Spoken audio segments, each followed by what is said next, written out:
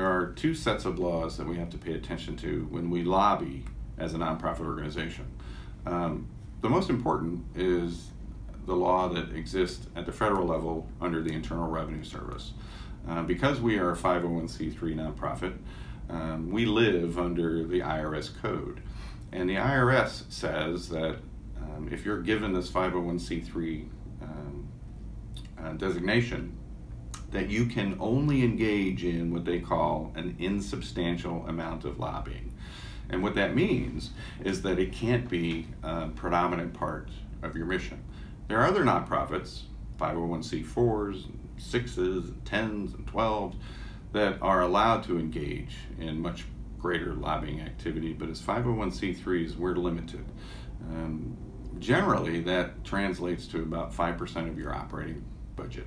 So you can spend up to 5, 6, 7, 8% of your budget on lobbying activities.